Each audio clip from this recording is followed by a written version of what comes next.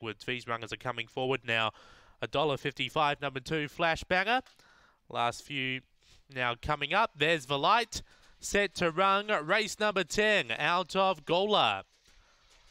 Away, Flash Banger began well towards the inside, is hunting a rail and will lead by a length early over Serving Soldier, Tahoe. 2 lengths away then Pure by Design, Ripplebrook Snip and Beautiful Bounty off the back. Flash Banger by a length and a half over Serving Soldier, a gap then to Tahoe. Flash Banger on top, Serving Soldier trying hard, but Flash Banger too good. Beaks home Serving Soldier, Tahoe, Ripplebrook Snip, Pure by Design and Beautiful Bounty, that time 22.80.